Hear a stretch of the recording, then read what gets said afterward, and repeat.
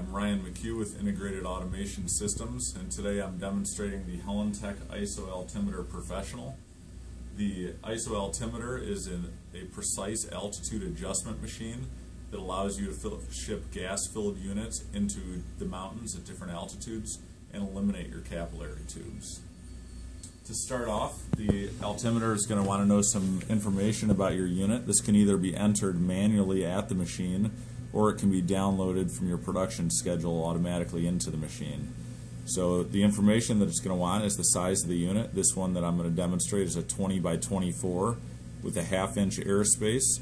It's filled with argon, and I have this one set as if we're going to ship to 6,000 feet, so we're shipping up into the mountains with an average glass temperature of 50 degrees. Now once you enter the information into the system, you're going to press calculate.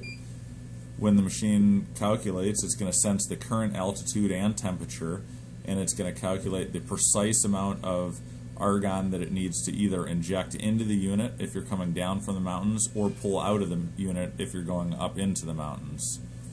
Once the machine has calculated, you're going to insert the patented self-sealing valve into a 5mm hole in your unit. After you insert the valve, you'll pierce the valve with the probe in the machine. And then to show how much gas is pulling out, I'm going to use a straight edge so that you can see we're starting with the glass as nice and flat against our straight edge. As we start the machine, you'll see as it's pulling out the precise amount of argon to adjust for 6,000 feet, you'll see it's bowing the center of the unit in.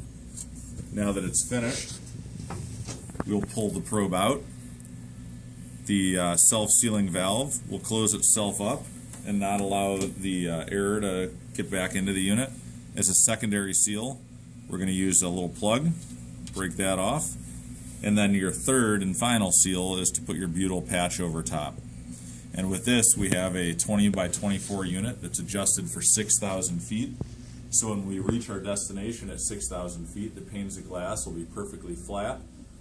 The gas will all be retained in the unit, and the stress will be relieved off the glass and the spacer. Thank you.